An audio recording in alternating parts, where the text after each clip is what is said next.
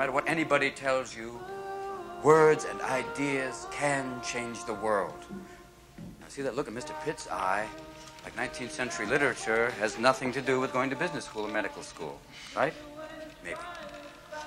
Mr. Hopkins, you may agree with him, thinking, yes, we should simply study our Mr. Pritchard and learn our rhyme and meter and go quietly about the business of achieving other ambitions. A little secret for you. Huddle up. Huddle up!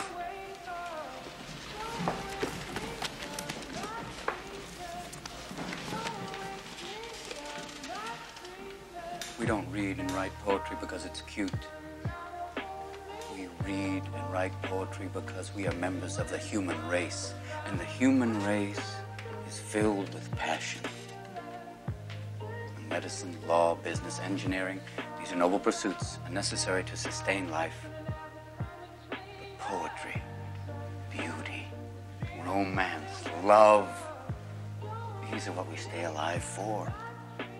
To quote from Whitman, "O me, O life of the questions of these recurring, of the endless trains of the faithless, of cities filled with the foolish, what good amid these, O me, O life?"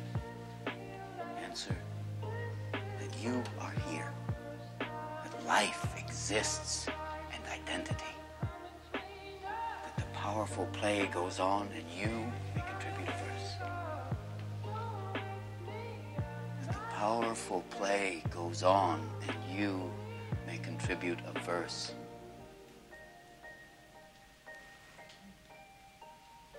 What will your verse be?